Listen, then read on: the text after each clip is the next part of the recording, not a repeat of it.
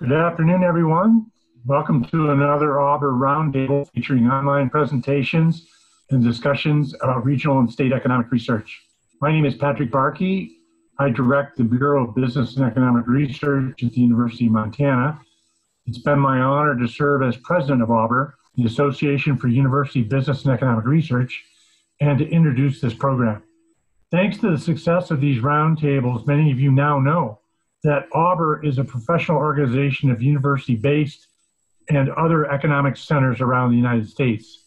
We've been presenting these online roundtables over the last several weeks as a way of delivering the content and value that our in-person fall conferences normally provide. I invite you to visit our website, auber.org, if you'd like to get in touch or learn more about us. Next week, we have another AUBER roundtable, which, as you can see on the slide, will feature a conversation about the impact of COVID-19 on real estate from a regional perspective. This discussion is going to be led, as you can see, by Dr. Luis Torres, who's a research economist at the Real Estate Center at Texas A&M University. We invite you to check your email and sign up for what promises to be a valuable discussion. Today's roundtable is hugely relevant as we grapple to understand how economies around the country face the challenge of recovering from this historic economic downturn. Jeffrey Michael is Executive Director of the Center for Business and Policy Research in the Eberhart School of Business and Professor of Public Policy in the McGeorge School of Law at the University of the Pacific. A former AUBER board member, Jeff's areas of expertise include regional economic forecasting, environmental economics, and land use regulation. Welcome, Jeff. The program is yours. Thank you, Patrick. I'm the moderator here today, so I'm going to briefly introduce our speakers and also just provide a couple of ground rules of how we're going to progress. First of all, for people in the audience, if you have questions, and we're hoping to have a robust discussion here at the end of the presentations. Enter your questions into the chat in Zoom, and then we will get to those to help our discussion. But before we do that, each of our speakers is going to give a short, about 6-minute presentation that talks about some of the conditions in their state that we've seen as a result of COVID. So very briefly, let me introduce our distinguished speaker panel. Our first speaker will be Eric Thompson, who's the Director of the Bureau of Business Research at the University of Nebraska. Eric will be talking about Nebraska. After him, we'll move east, and we have Rod Motamedi, who's the Senior Research Manager at the University of Massachusetts Donahue Institute. Following Rod, we are pleased to have Vanessa Fry, who's the Interim Director of the Idaho Policy Institute at Boise State University. And then our last speaker is Mervyn Jebaraj. He's Director of the Center for Business and Economic Research at the University of Arkansas. So we have a nice variety of states and really insightful presentations and knowledgeable economists. So let's get right to the presentations. Eric, I think you're first up. Thank you, Jeff. Well, I appreciate the opportunity to talk to you today about what's going on in the state of Nebraska. Before I do that, or by way of explaining what we see in Nebraska, I'll talk about what factors, I guess the nature and severity of the COVID-19 recession. In other words, what factors influence how large the recession is in different states and how quickly states might expect to recover. So one way to look at it is COVID-19 mostly impacted businesses with the following characteristics: significant face-to-face interaction between customers and workers, assembly of large groups of customers. That obviously has affected us in Big Ten country recently with the canceling of the football season. That's certainly an example of an environment where there's large groups of customers clustered together at any sort of big event. And then anything linked to travel has been significantly impacted. So if you have an economy where all of these things are prominent in your economy, your state's probably going to get hit the hardest. So setting aside shutdown orders and how vigilant your state was with those shutdown orders, we would expect a recession to be less severe in states, and think Nebraska here, where the severely impacted industries are a smaller share of the economy. So Nebraska is not a big tourism and entertainment and recreation state. So that's a severely impacted industry. We don't have as much of our employment in there. Nebraska does have a lot of employment in what might be called essential industries. Obviously, I'm thinking about our food production here, but also just manufacturing. When these necessities are a larger part of the economy, you're probably going to stay open even during the COVID recession. And then if there's more opportunities to work at home, Nebraska has a very large insurance and banking industry, so a lot of opportunities to work at home there. So states with those characteristics like Nebraska might expect that they had a smaller decline in their economy. Now, what affects the pace of recovery? I see sort of two factors here. First of all, if people, once they feel safe or feel like they're good citizens, if they go back to their old spending patterns and old ways of buying, people and businesses, if that's what they're going to do, do they feel comfortable doing that yet? Obviously, there's different attitudes among people and then among the people who live in different states about how quickly they're going to get back to doing things just the way they used to. And then the severity of the COVID spread in the state is obviously a factor as well. But I think there's another factor at play here too. Maybe people will never go back, or businesses, to their old spending patterns. So during the pandemic, they had to change the way they do things, and maybe they learned some things because of that change, and it's going to cause them to behave differently in the future. Now, if people change their spending patterns, and if businesses change their manner of operation, where they need different suppliers and spend their money on different things, well, we're going to have to develop a whole lot of, we're going to have to grow and develop new types of businesses. And obviously the other part of that is get rid of some of the old types of businesses. And workers are going to have to find new occupations in some cases along with that change. Well, if that happens, if that's the kind of recovery we have, the recovery is going to be slower, because we're going to, a nice way to say it is we're going to have a lot of structural unemployment as well as cyclical unemployment. So these are the things that I think will impact the recovery.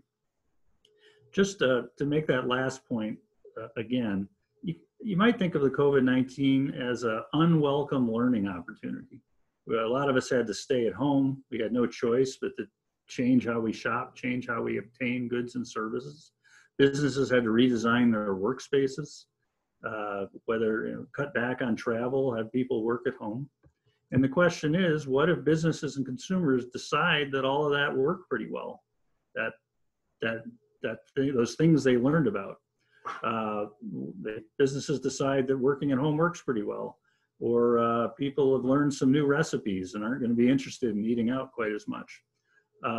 If people decide it worked pretty well and they see a lot of opportunity to save money, we may see some permanent changes in their spending patterns and in business operations. And that'll mean a restructuring economy as well as a slower recovery. Okay, so what have we seen in Nebraska? As I hinted at earlier, relative to the United States, Nebraska's had a less severe downturn because we're focused on the necessities in our economy. We have fewer of the hardest employment and hardest hit industries, and we have a lot of opportunities to work at home. Our recovery, however, has been pretty similar. We're not different in the ways I talked about in terms of the pace of the recovery. And the tax revenue situation is relatively strong in Nebraska. So here you see the change in non-farm employment. I have two overlapping periods here. What if you just look at February to April, from the peak month to April when things were at their worst? And then we also compare February to June when the economy's had a chance to bounce back a little bit in terms of employment. So you can see Nebraska was hard hit, more hard hit than the average state, but both Nebraska and the U.S. as a whole have gotten about a third of their employment back. So the pace of recovery has been pretty similar. And the numbers are very impressive for Nebraska in terms of tax revenue. Now, income tax, corporate income tax, that was all affected by changing dates and so forth, or when taxes were due. So I'll focus on the sales tax. You can see by May, which really reflected the economy in April, the May tax revenue was down pretty substantially in Nebraska, but we had a big bounce back in June. I wish I had July, but clearly we haven't had a huge loss in tax revenue. Well, Jeff, those were the main points I wanted to make. Great, thank you, Eric, and you're right on time. And so with that interesting look in Nebraska, let's go look at a very different area of the country that's had a different pattern in terms of how the pandemic and economy has evolved. So traveling down to Massachusetts and Rod Motamedi. So Rod, take it away. All right, thank you. So I want to talk a little bit about where we are as a state and where we're going. Massachusetts declared a state of emergency very early, mid-March rather. We were kind of one of the early hotspots of the coronavirus outbreak. This slide you see here is from the state's reopening presentation that didn't actually happen until May 18th. So May 18th was the first time, roughly 2 or 3 months after we had closed, that there was any conversation about what reopening was going to look like. We are currently in phase 3 of this plan. And as you can see, based on what it says under phase 4, we're going to be in phase 3 for a while. Phase 4 requires development of a vaccine or an effective treatment, which could be 12 months or more away for all we know. So the quote unquote good thing about this is we actually have a pretty good sense right now of what our economy is going to look like for now. So we have a for now normal in terms of what the allowed and accepted scope of economic activity is going to be. But as you can see here, this all depends on the health metrics going the right way. So we've actually paused our reopening currently. Their phase 3 itself had 2 parts, and so we're not going into part 2 of phase 3, and we could go backwards. Fortunately, our daily metrics are actually looking pretty good. So the State Department of Public Health puts out a dashboard every day. There's a link to it up there about how things are going in the state. So here you can see what happened just yesterday. About 230 confirmed new cases, 18 new deaths, and you can see 8,500 total dead in a state of 6 million or so. Is a pretty substantial, reflecting kind of our early hotspot. And the fact that it got into residential care communities pretty early and wreaked havoc, which is also part of the reasons Massachusetts has such a high average case fatality has been because of the nursing homes. But you can see we're doing tons of tests. You can get on-demand tests in Massachusetts still, and that has helped.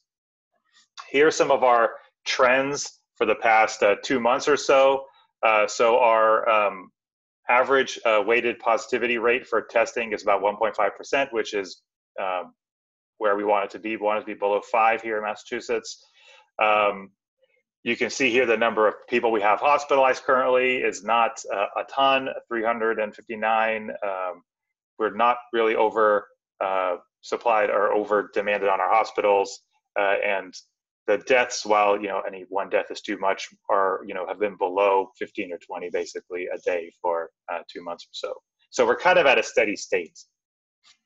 In terms of where we've seen the most incidents, we've seen a really high correlation with incidents in cities with what we're calling crowded housing, so more than 1 occupant per room.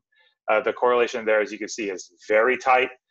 Those same places also correlate very highly with our communities of color. So part of the explanation, at least in Massachusetts, for why we've seen much higher incidence in minority communities has been tied to the fact that socioeconomic conditions for those groups tend to put them in crowded housing, which reduces the ability of social distance and quarantine cases.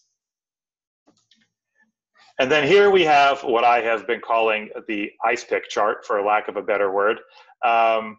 And you can see our employment has just tanked during the pandemic. It's only seen a little bit of an uptick there at the end, partly because we still are in a state of capacity restrictions, mandatory masks, and will be for a long time now.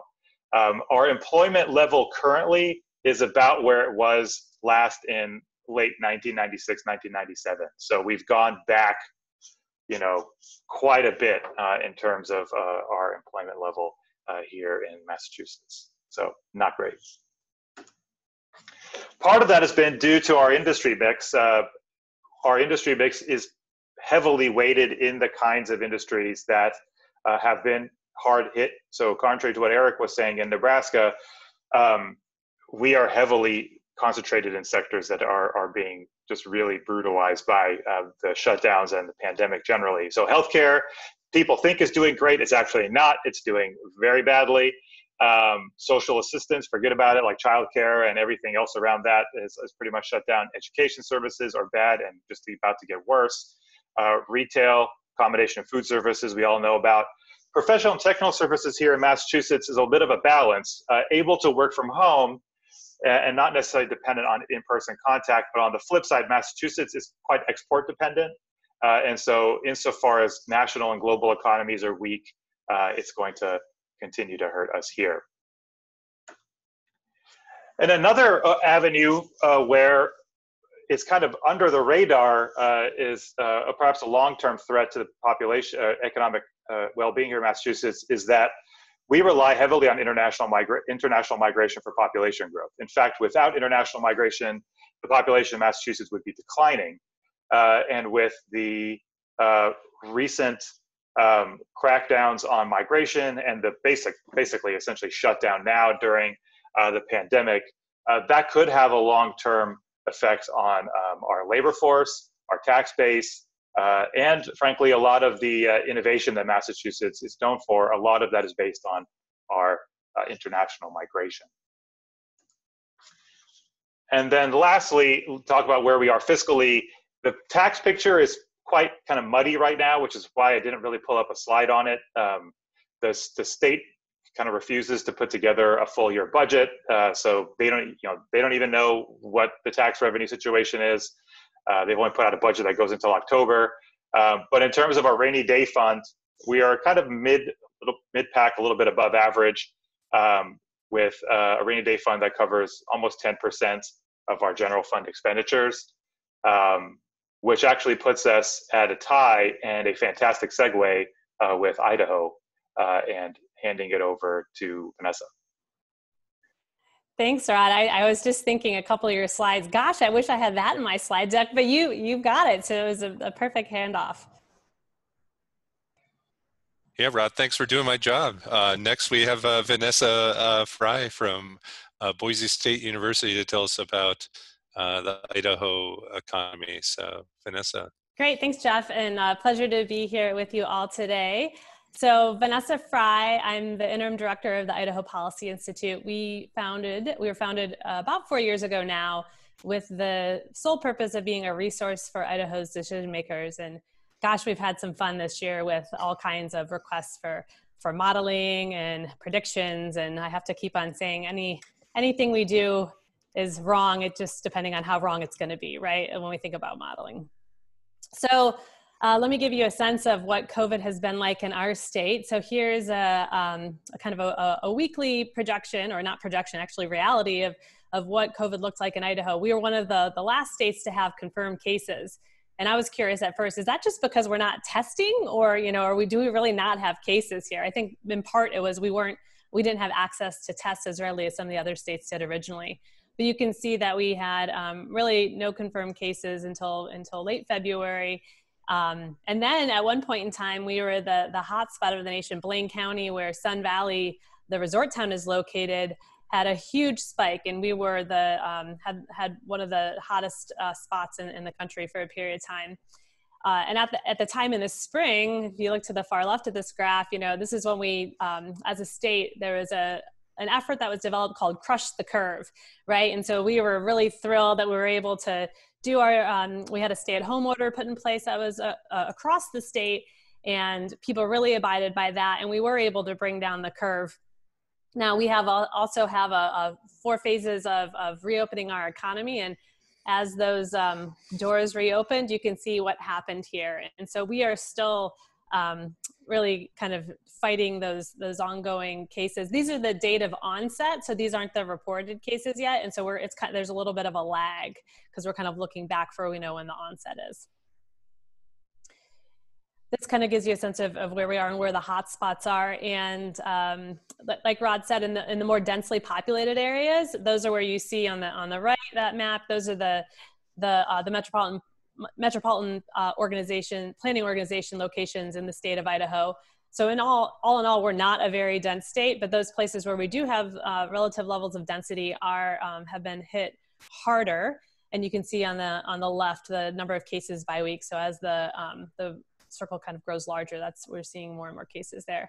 And for those of you that aren't familiar with Idaho, when you look at the map there on the right, I am seated in Ada County, and that's the red. There's two red kind of on the far west side of the state, Ada and Canyon County. That's the largest populated area in the state that we call the Treasure Valley.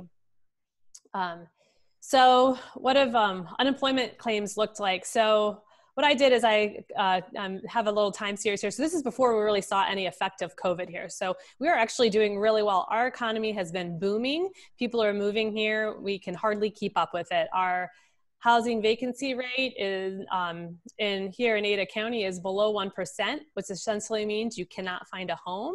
What we're seeing is people that are coming into the state with cash and buying homes for over asking price, right? So we're having a big kind of tussle in our housing market, and this is, this was happening pre-COVID, and then so when COVID did happen, the governor really was quick to react. We're as you probably know, we're a rather conservative state, socially and fiscally, and the governor immediately made some requests for everyone to tighten their belts. So this is across the communities, and he made a specific mandate for all state agencies. So like Boise State University, where I am, we needed to cut our budget by 5%.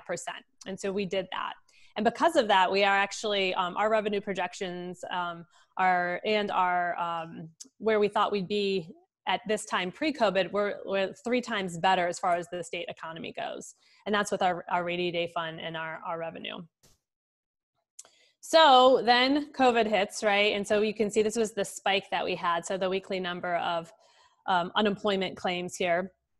And that shot up. And when I look at the sectors of the economy that were most impacted, and this is goes to what Eric was talking about, I would say we have much similarities between Nebraska and Idaho as far as we're a very agriculture-oriented state. We also have a high level of service industry in the resort areas and in the more concentrated areas of density like Ada County. So when we look at what the claims were originally, these are a lot of service workers, right? So many service workers. This is when the stay-at-home order was happening. And then you can kind of see where we're at today. So we had that high level of unemployment claims, and we've really come down. And we've actually seen quite a bit of recovery in the service industry. It seems that as soon as other states opened and Idaho opened, everyone decided to come here for vacation. And so we see these resort communities that are doing really well, almost to the point that they can't handle the number of people that are coming into the communities. And we are still trying to get a hold on the number of new cases that we have as far as diagnosed COVID cases go. And as I mentioned to my fellow panel participants before we went live, it's become a very politicized issue in the state, wearing a mask or not wearing a mask. And it seems to certainly be affecting the ongoing rate of cases that we have. So I will stop there and move on to our next panelist. Terrific. Everyone's doing a great job of staying on time so far. So our final panelist, Mervyn Jebaraj from the Center for Business and Economic Research at the University of Arkansas, which happens to be the only university in our panel that as of now is still playing football this fall. So Mervyn, tell us about the Arkansas economy.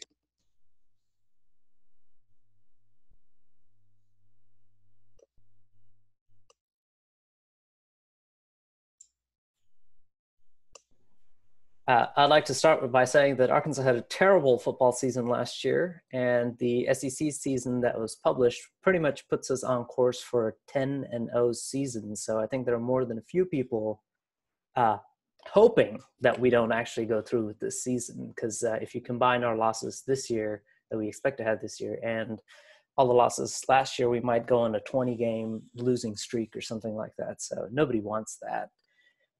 So I'm not going to talk about football. If I were putting money down today, I'd probably bet that we were not going to play the season out, and that the SEC is just waiting to postpone or cancel or something, but we'll see. I'm going to talk a little bit about how many cases we've had. So Arkansas is actually, in terms of cumulative cases on a per capita basis, we're probably the 16th worst state.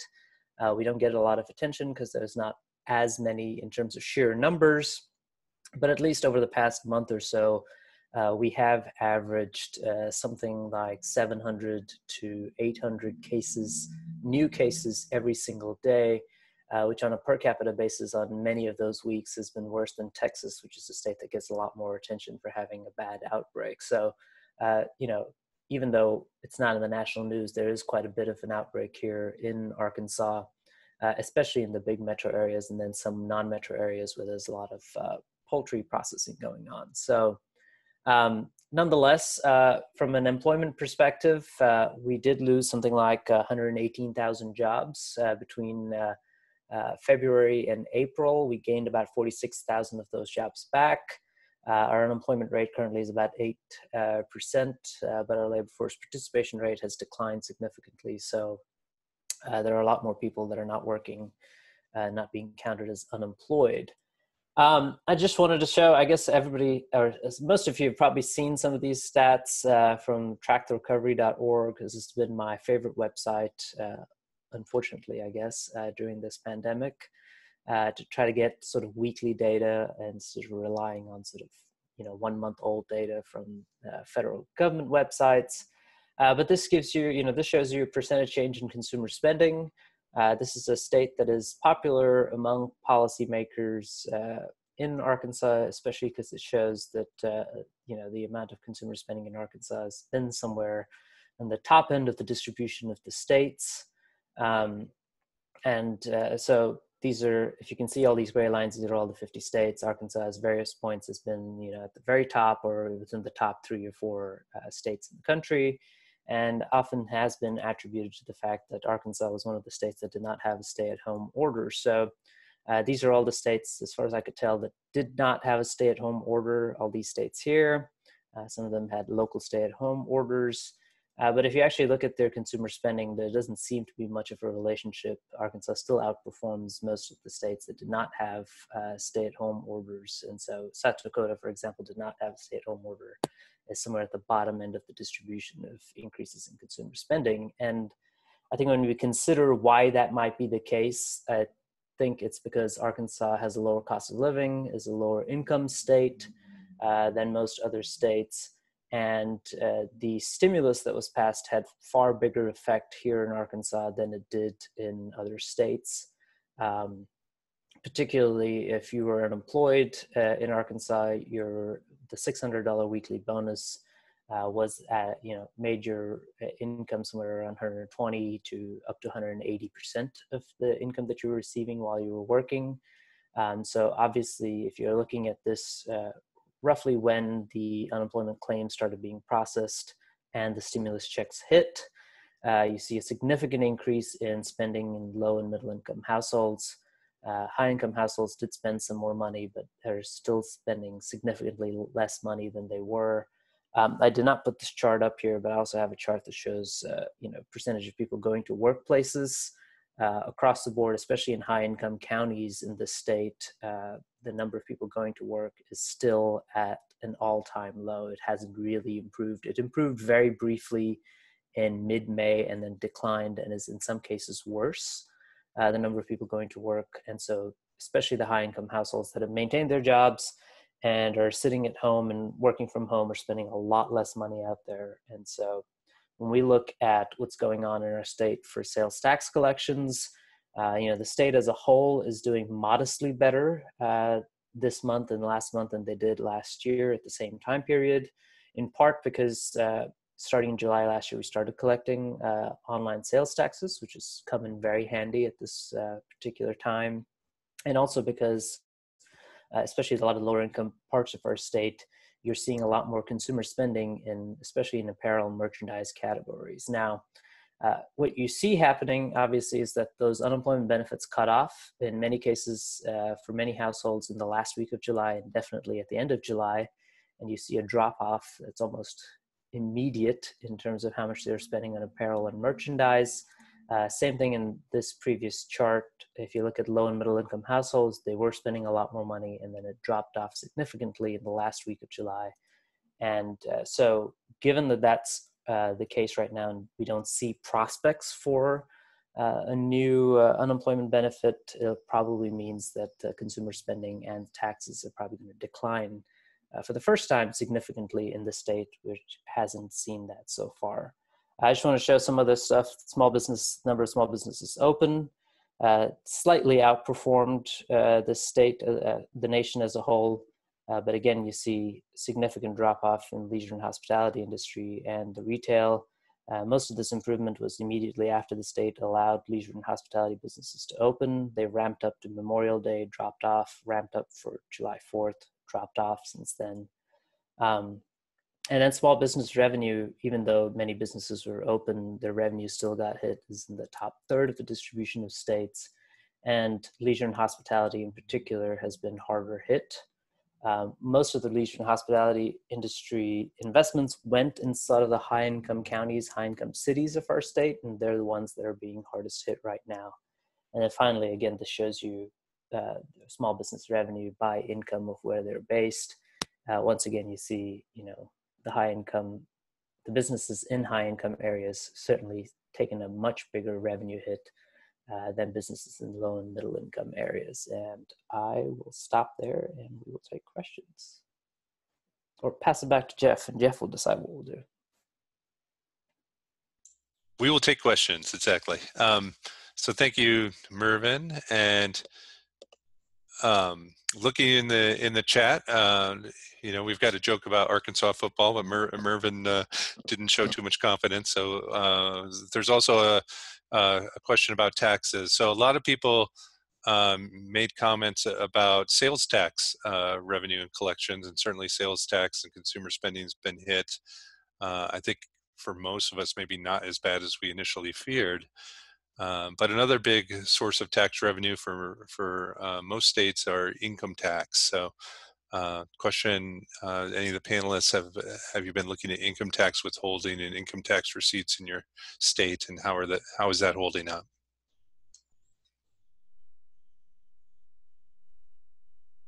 I can speak a little bit to what Idaho did to facilitate income tax collection a little bit more smoothly. So we pushed the filing date back to June 15th, but that still was within the state's fiscal year.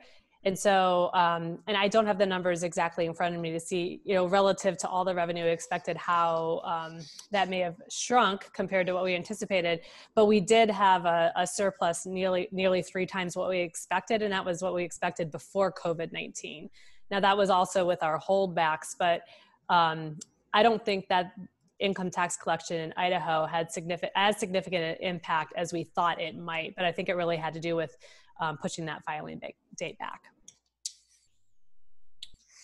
I think Arkansas pushed our income tax filing date to July 15th to match the federal government, and we had a spike in July 15th compared to last year, but that's almost entirely because of the collection date moving. But again, since most people are indeed paying income taxes on their unemployment claims, and those income taxes are being charged at a much higher rate of income than most of those workers were being charged while they were working, the state's income tax picture hasn't been affected a whole lot either. I think what we mentioned earlier before this panel started was that the sales tax picture overall for the state hasn't been affected, but in the bigger cities, especially, we've seen sales tax declines that are significant, and a lot of cities that fund various programs with hotel, motel, restaurant taxes have certainly taken a beating.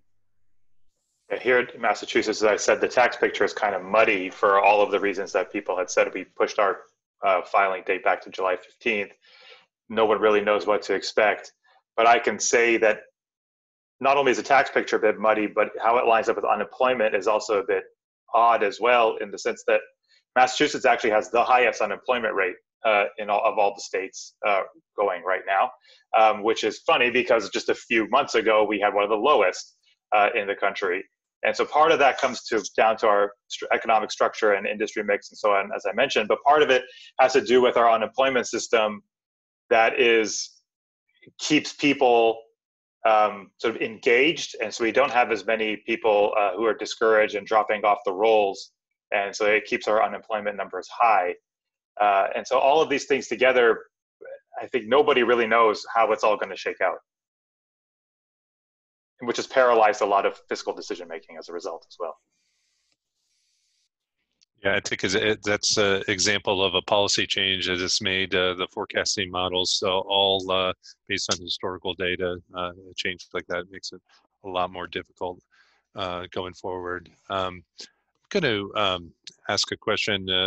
I think, Rod, you may have touched on the issue of inequality, and maybe this is coming from my California perspective, where we've seen we've had a steady impact the whole time. We've seen a little bit of a spike, but one of the things we've shifted is in seeing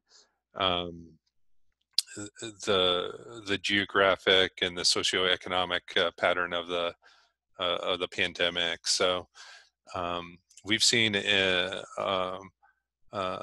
some change with respect to inequality in communities, and I'm curious if that's a pattern that's been seen nationwide, where the pandemic and some of the health and economic effects have sort of moved from urban centers and high income centers out into more rural or lower income areas.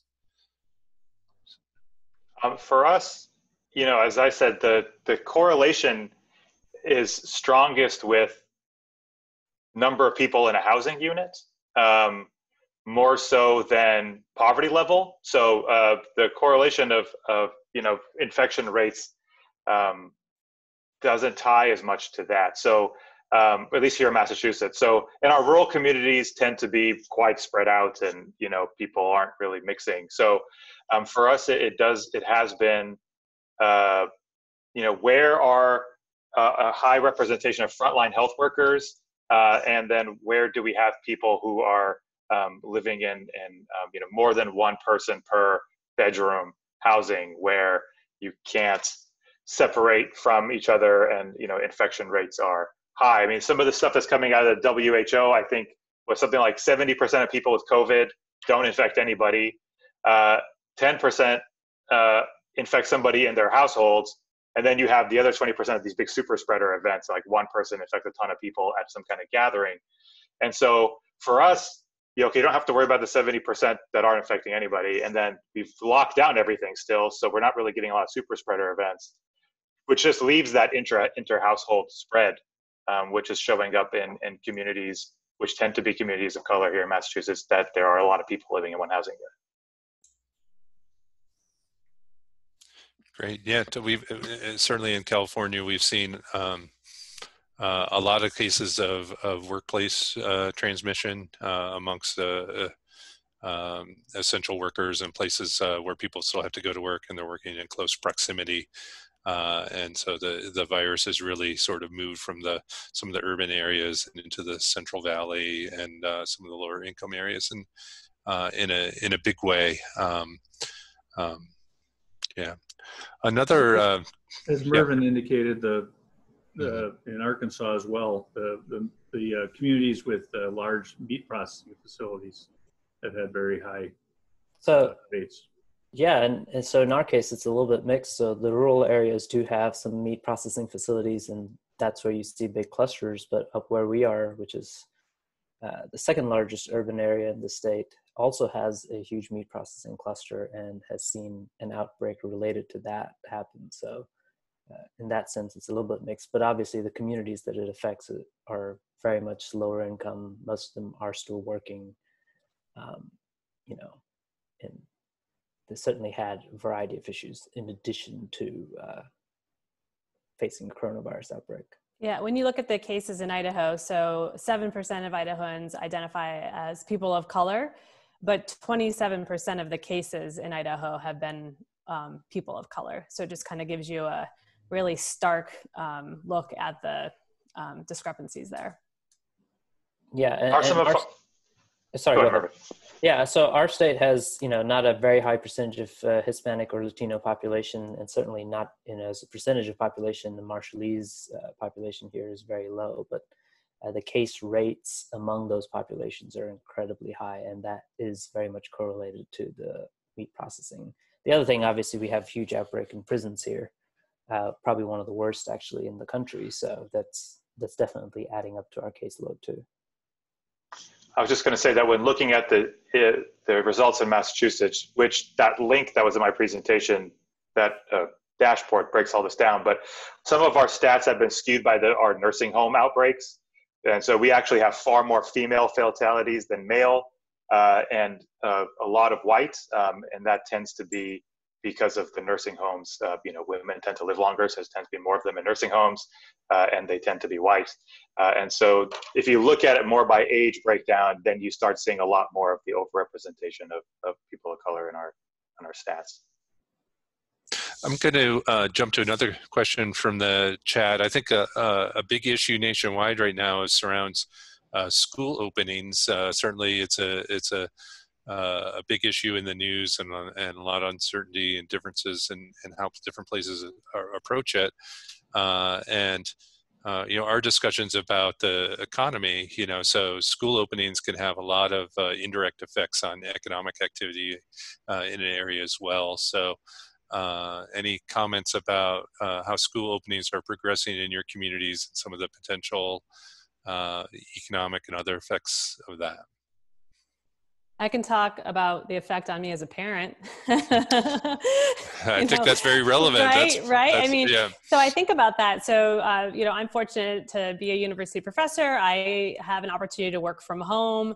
I'm still stressed out that my kids are going to be here doing online education for at least the next 3 weeks. So, and what Idaho has allowed is for districts it's a district by district decision is what's going on in Idaho. And we have everything from full face-to-face in person to completely online for a period of time, and everything in between. Some of the jurisdictions have allowed the students to either choose to enroll completely for the semester online or enroll in their school with the possibility of going in person at some point in time during the semester. But I think what is happening, and I'm really curious to see what happens with the economy. I think there's so much uncertainty from parents and the students. And I think it's not going to be a smooth transition from summer to school because we're going to lose a lot of those childcare opportunities that camps and whatnot were offering across the state. And then the universities are also going to be impacted. So Boise State's at a 60% face-to-face enrollment with no football season. And so now we just found out about that and trying to project how that lack of a football season and the associated TV contracts is going to impact not just the university, but the city of Boise and the surrounding area. Yeah, so labor force effects are one of the big issues with school closures, and so that's certainly one policy change. We have the changes in the unemployment insurance also. So is this disrupting business, the uncertainty around schools? I can tell you the college is being closed here, Amherst, the flagship campus, and all of the things that's going on there.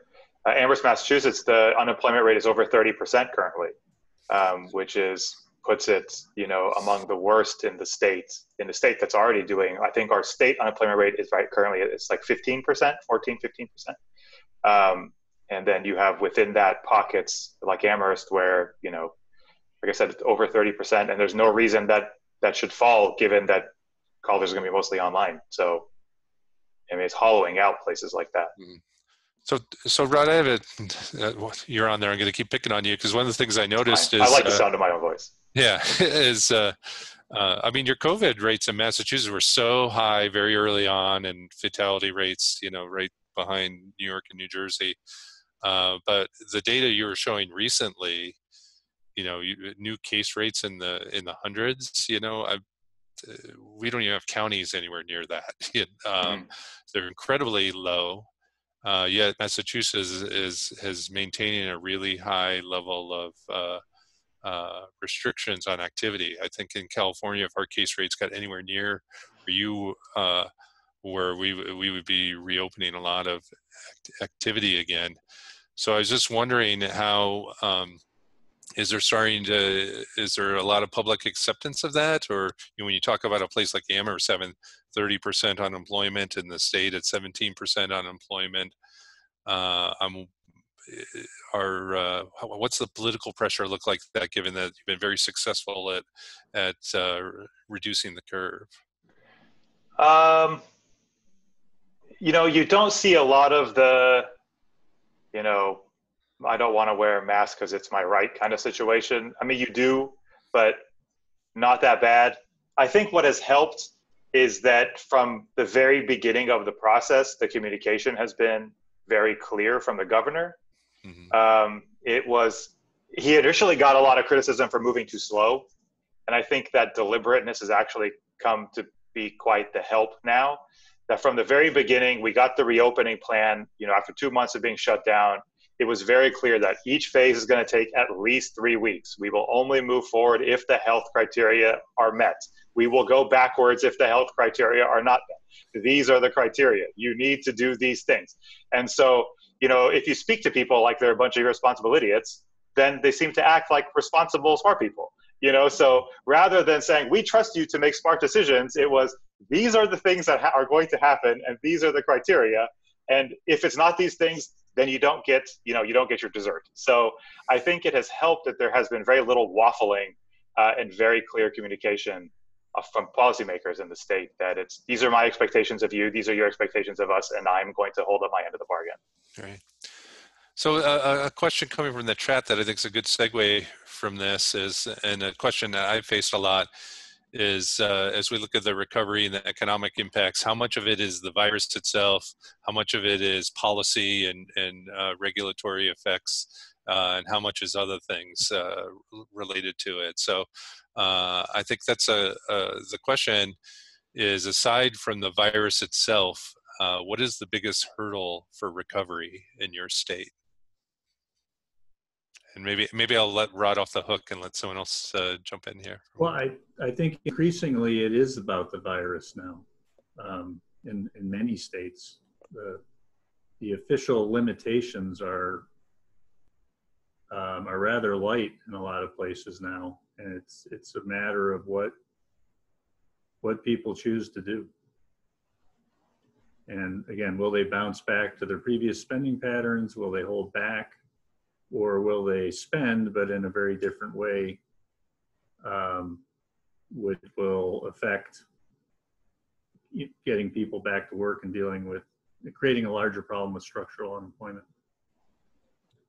Yeah, I think given the sudden lack of federal support for businesses in particular, I think the big concern is that a lot of businesses would go down, especially in the leisure and hospitality industry. Where we are, it's still a guess whether we're going to play. I mean, officially we're playing football this year, but that doesn't mean people are necessarily going to come in large quantities. Because probably the team's going to get beat pretty bad, and that happened last year too. And B, because there are going to be social distancing guidelines in the stadiums and so on and so forth. So usually the bars and restaurants in town make up their lack of summer, in the fall.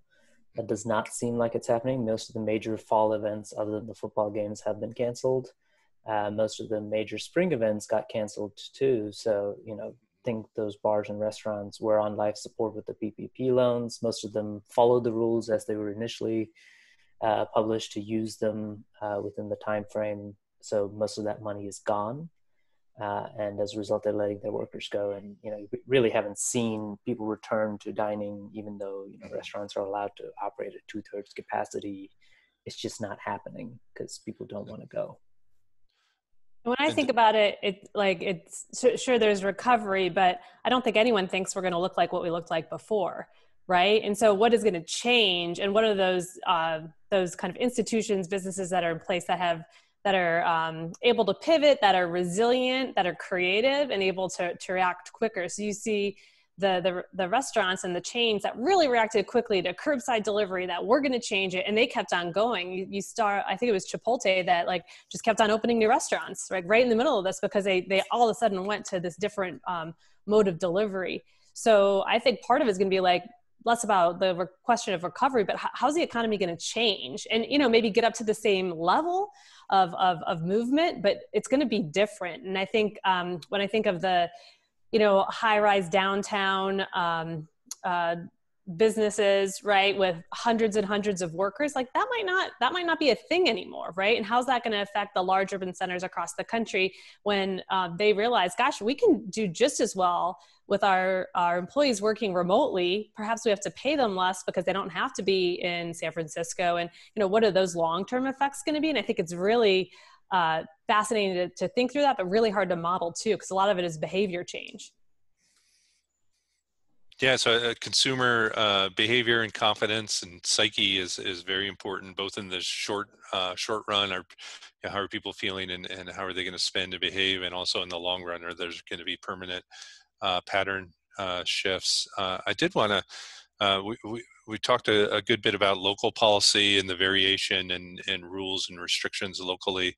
Haven't talked a lot about federal policy and the recovery. Mervyn brought up small businesses, and one thing we've seen in a lot of the data is while consumer spending is at one level, small business revenue has not recovered as well as consumer spending has in most communities.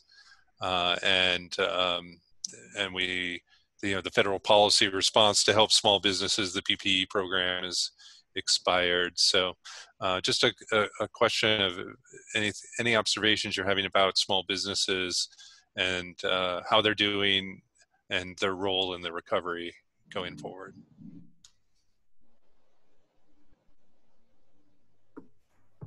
Well, I think the ways the economy has changed, or the consumer and business spending patterns have changed, are to the advantage of larger businesses and the disadvantage of small businesses.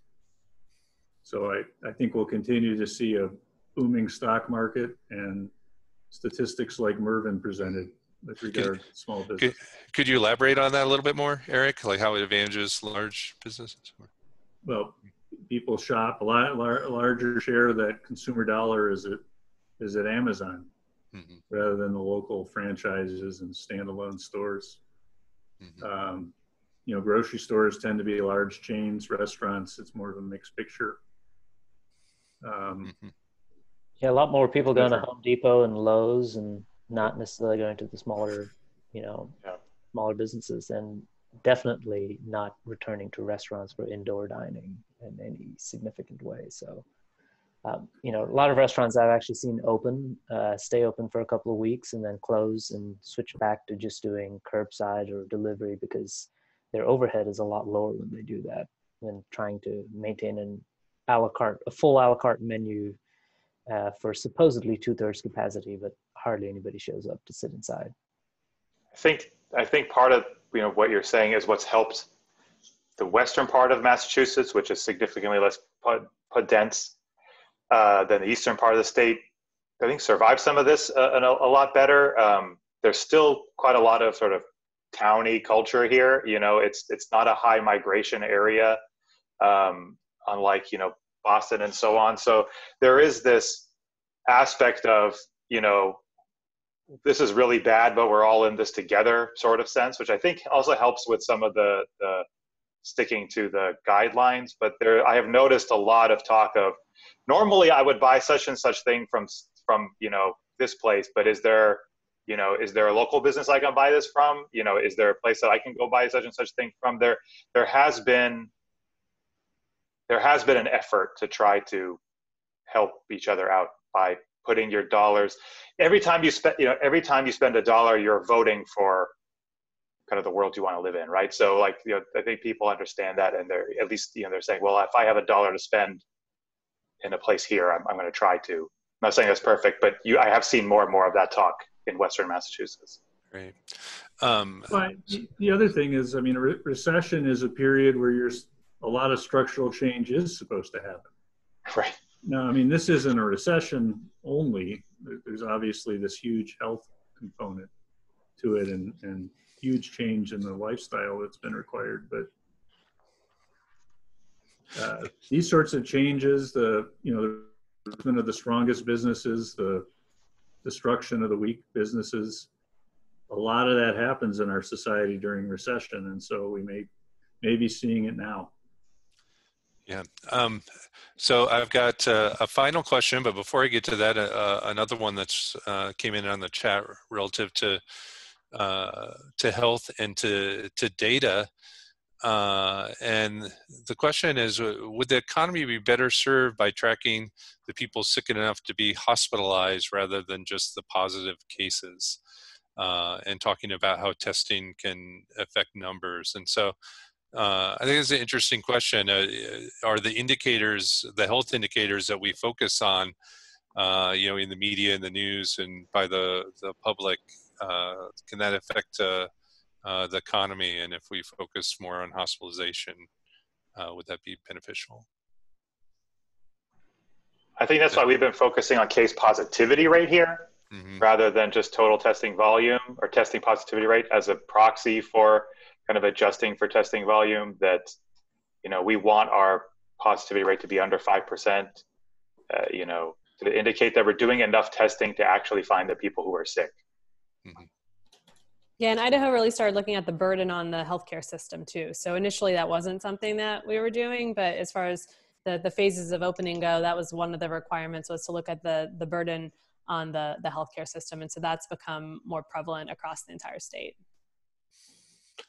And I think that's something we've seen in California too, that I think the policymakers, the decision makers are focusing and have shifted on indicators like hospitalization rates and ICUs and capacities as sort of their benchmarks and triggers they're using for decisions.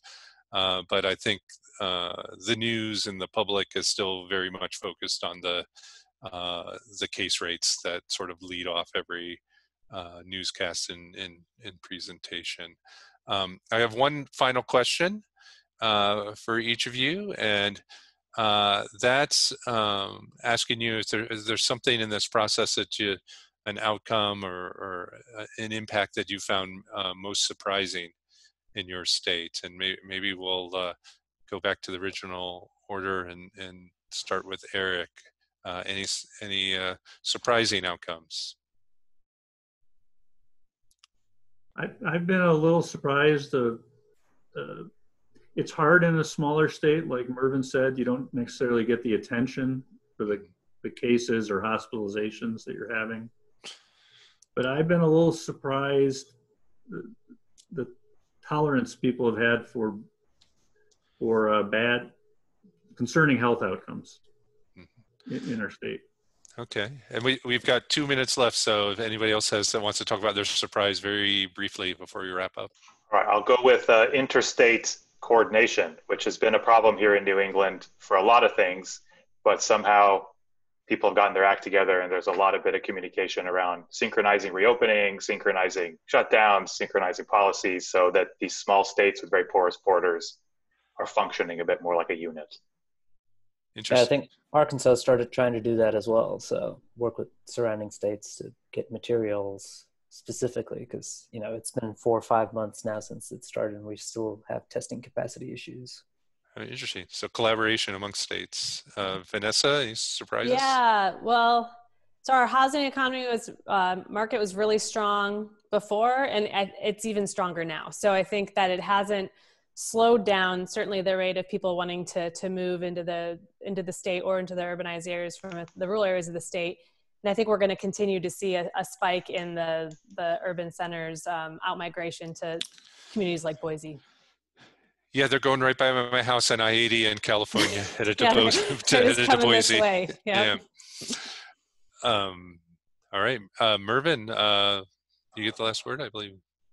Oh, I already put my word in, so we're good. your word is in. Okay, so I think we are at time for 1 hour. I don't know if Patrick wants to jump back in and say anything, but I believe if Patrick isn't jumping in to say anything, that's the end of our roundtable today. And we're really pleased to everybody that joined us, all the questions, and especially to our panelists, maybe a little electronic applause for their insights and participation today. Thanks for inviting me. Yes. Thank you. Thank you. Thank you. All right.